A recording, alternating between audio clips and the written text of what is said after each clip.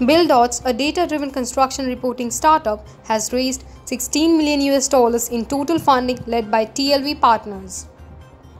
The startup aims to leverage the power of AI to track, analyze, and provide actionable data for construction project teams.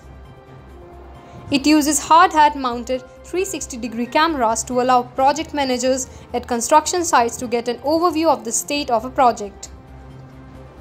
The software creates a digital twin of the construction site using the architectural plans and uses computer vision to compare the plans with the current status of the project.